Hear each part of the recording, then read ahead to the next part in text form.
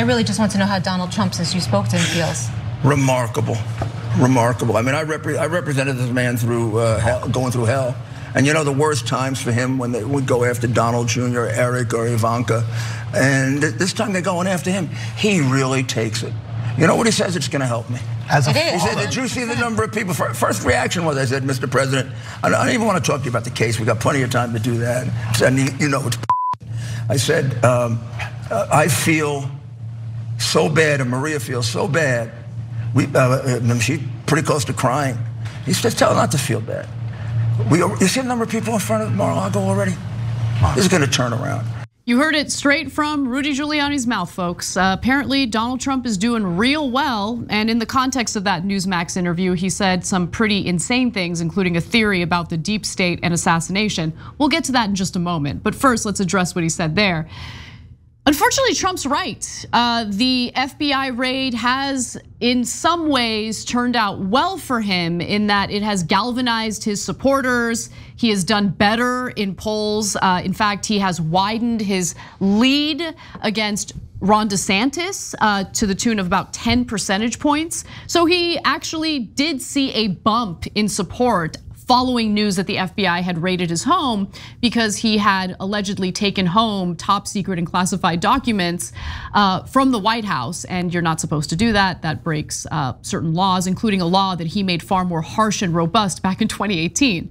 Now, Cenk, I mean, what are we gonna do about that? His supporters are gonna support him no matter what. They see any type of investigation into his alleged criminality as nothing more than a witch hunt. They've been primed and conditioned to think that. So unfortunately, that's the unintended consequence of this. No, I don't mind that at all. Look, so first of all, you should never, and most especially a prosecutor, they're supposed to follow the law. You should never prosecute Donald Trump if he didn't do anything wrong. Obviously, right? And if he did do something wrong, you should hold him accountable. That's supposed to be equally obvious, but for a lot of the prosecutors, it isn't because they're deathly afraid of right-wing reaction, right? And so they're like, oh, how's right-wing gonna react? Is he gonna become more popular? Are they gonna be super angry? Who cares?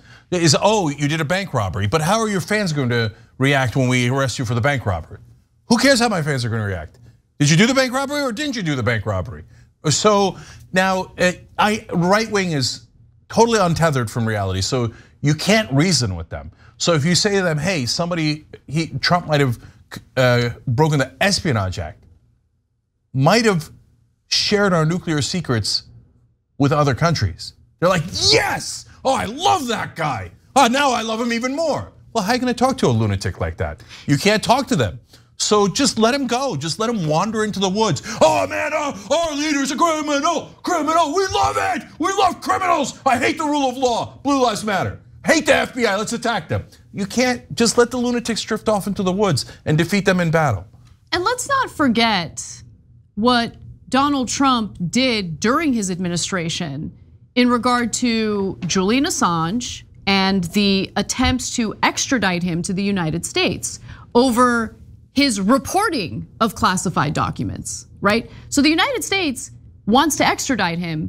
Don't think for a second that the Trump administration let that go. The Trump administration was vicious in trying to get Julian Assange here to the United States so they could prosecute him to the fullest extent.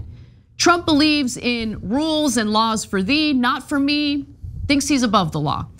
Now, there's more from this Giuliani interview that I want to get to, because if you thought that was an interesting component of what he had to say, he has some insanity baked in. Let's listen. Third world countries and banana republics, they arrest the former opponent, all the time. they kill them. They kill them, they arrest them, they put their families in jail. Donald Trump should be in any fear of the deepest of the deep state, maybe killing him? I do. But only the deepest of the deep state, not the deep state, the deepest of the deep state. I mean, there's no evidence of that, and there's no reason to believe it, and there's political violence in the country already as a result of that kind of inflammatory rhetoric, but nonetheless, have at it, please. Go ahead and float that idea, why not? I have a great idea, I just came up with it. Let's build the world's largest mental health clinic and call it the deep state, and have them all bum rush it. Okay, and then go into the deepest of the deep of the deep state. Okay, look. Until you think they're gonna kill Trump, yeah, I think maybe they will. Like we would whack him, right? I mean, we break laws all the time. We're right wingers. We love being criminals, right? So I bet they're gonna do just like us. just like us, right? Are they gonna whack him, Rudy? Is that what they're gonna do? I mean, look. What I see is a bunch of pathetic minions. You know the popular movie Minions? That's all of Trump's guys. Pathetic little minions running around. What criminal activity can we support now? So sad, so pathetic. Look, to be fair to Giuliani, maybe he's done something that I didn't think he would ever do, which is read up about the country's history and some of the more nefarious, top secret behaviors that the FBI engaged in, which in some cases did lead to assassinations of, civil rights leaders and things like that. What do you mean? Rudy did it. He loved that stuff. They're like, when we were assassinating people, not only outside the country, but potentially inside the country in the 1960s, Rudy loved that kind of stuff. And why do I say that? Well, when he was mayor of New York, he authorized going in to surveil innocent Muslims with no evidence at all. He's like, oh, they're Muslims? Let's stamp them down and press down on them and investigate them all. You were part of the scumbags who did that. So now all of a sudden, when it's done to you, wait a minute, we are Christian white men. We rule this country. You can't investigate us. We can illegally investigate you. I'm gonna go back to that quote. He said, if Trump gets elected, the first thing he'll do is raid every one of Biden's houses. That's what Rudy said. In other words, we don't care what's legal and not legal. We know Trump broke the law, but you're not allowed to hold him accountable. And if you dare hold him accountable, we're gonna raid Biden's homes based on nothing. I just told you, we don't have any evidence that he did anything wrong. We're gonna raid his homes for political reasons. Because Republicans at this point, if they're still a Republican, they're thugs and criminals. And I think what we're about to show you can really help crystallize what the GOP really thinks about law and order in this country. What they really think about essentially being tough on crime when it comes to disadvantaged people, when it comes to their political opponents, but when it comes to one of their own, they see these government agencies as their personal assistants, as individuals who provide cover for them, as individuals who do their bidding for them, which is why they're so outraged that the FBI would have the audacity to raid Trump's residence even after Trump was subpoenaed 2 months prior to the raid.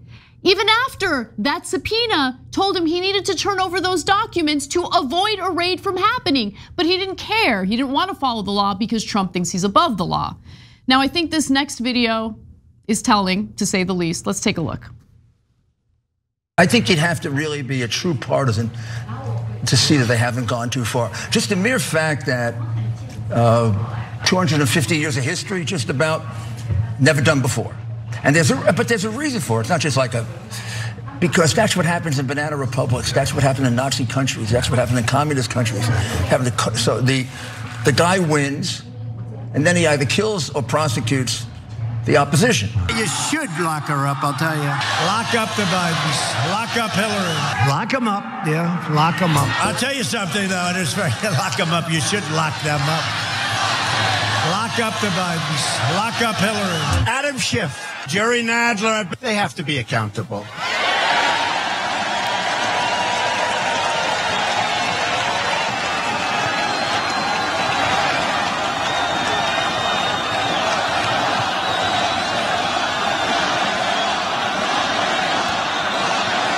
Governor Asa Hutchinson of Arkansas told us last night he didn't think that was appropriate, the lock her up chanting, and he didn't think it was right. I do feel she violated the law, and I do feel she should have been prosecuted. Fascinating. Banana Republic stuff, I believe. Yeah, so look, the reason why I'm so tough on the Republicans, first of all, everybody does kid gloves with them, like, oh, the Republican voters, they're so precious, is because, look, guys, they figured out that sometimes the media is corrupt and doesn't tell the truth. Congrats, okay. Yes, we figured that out 20 years ago.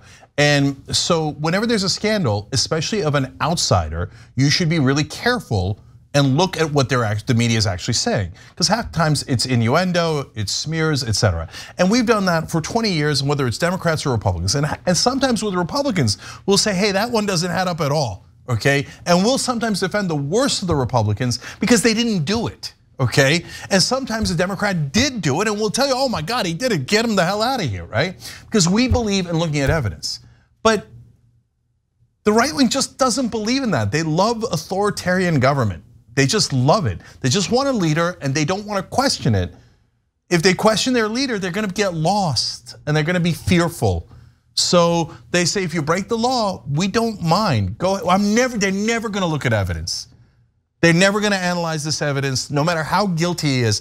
They could have his fingerprints, and they might, by the way, on the documents. They could have Russian and Saudi fingerprints on the documents.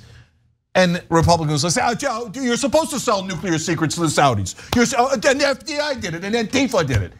They're gone, they're gone, they're gone. You wanna support criminals? The Republican Party is becoming, the entire party has become a party of total criminals. So enjoy it. And he's a fascist, it's super obvious. And you wanna support a fascist instead of democracy? Have at it, Hoss. But don't come around telling us you love America. Exactly. Because you hate America. 100%. You hate the rule of law and you hate justice and equality. Just own it. Thanks for watching The Young Turks, really appreciate it. Another way to show support is through YouTube memberships. You'll get to interact with us more. There's live chat emojis, badges. You've got emojis of me, Anna, John, JR. So those are super fun. But you also get playback of our exclusive member-only shows and specials right after they air. So all of that, all you gotta do is click that join button right underneath the video. Thank you.